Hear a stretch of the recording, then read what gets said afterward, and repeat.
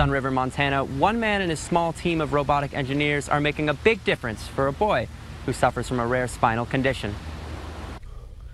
Chuck Merja is a mentor for the Sun River Valley robotics team, overseeing the build of competitive robots submitted for contest. Through the years, the Sun River robotics team have received numerous accolades, including winning the World Championships 3 times. Chuck enjoys using his skill set to help others. I look for projects that are service related, because being an engineer is you're helping people.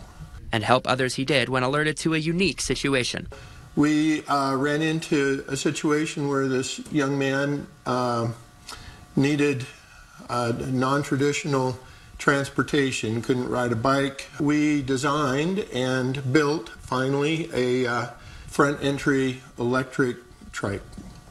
The young man's name is Britton, and he was diagnosed at birth with myelomeningocele, a rare spinal defect in which the spinal cord and spinal canal do not close normally. This can cause lack of motor function and paralysis. Growing up with a set of challenges hasn't held Britton back from living his life to the fullest. I was blown away when Chuck said that he would do this for me and that I could ride my bike like regular kids, you know.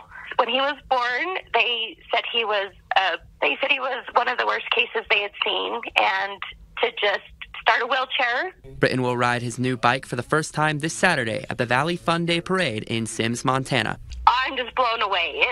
It's more than we ever expected. It is just an incredible invention of Chuck and their team, and we just are so honored that took the time to build this for our son. From Sun River, I'm Owen Skornickays, MTN News.